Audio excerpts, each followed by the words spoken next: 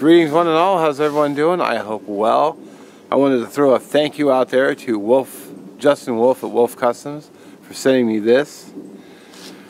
It's a little leather sheath. It's supposed to hold a Swiss tool and a lighter. I literally just pulled this out of the mailbox. I haven't even taken my pack off yet. I was wondering if it would hold my Leatherman Blast. Oh, it's just a little too tall. Damn. Just a bit too tall for it. It's got some clearance. That's too bad. So, I'll give you a closer look at this. Alright, so I'm doing this handheld, so it might be a little shaky. So it's got the button here in the front, opens up.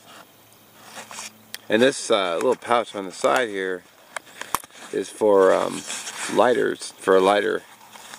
And it's got the ring down here. Now my multi-tool sheath, which I will link the video for that in the description. I wanted something that I could carry keys on. The problem is I run my multi-tool sheath a little bit back on my side, so it's a little harder to reach back and get to it. The Wolfe logo's custom. I mean, that is just sweet looking. He just gave it to me. He posted a video on his Facebook page and said, yeah, I was thinking of this guy when I was making this, and so I decided just to give it to him. Pretty badass.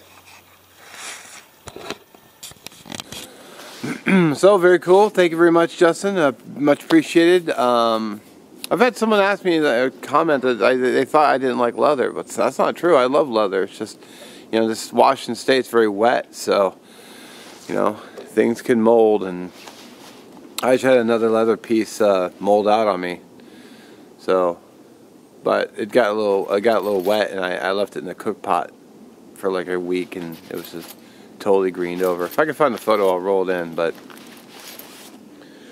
anyway, oh well, actually, I just checked my pocket and I found the lighter. So there you go, perfect fit. Man, there's just something about that leather smell too. Could sniff that all day.